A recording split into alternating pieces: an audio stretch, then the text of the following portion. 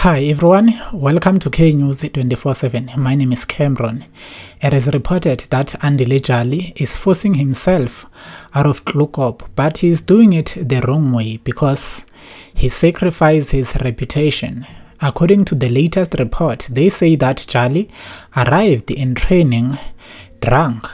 This shows that he is no longer happy at Mamelodi Sundowns. He wants to move, but the club, they don't allow that to happen because they don't want to let him know that are they giving him a contract extension or he must look for another club elsewhere. So the report says that he is interested at joining the Glamour Boys, as have been linked with Kaizer Chiefs for months now. So let's hope that this is the way Jali abonisa ngakhona ukuthi he is interested to move to Naturena. Guys, this is it. Thank you so much. I will see you next time with something new.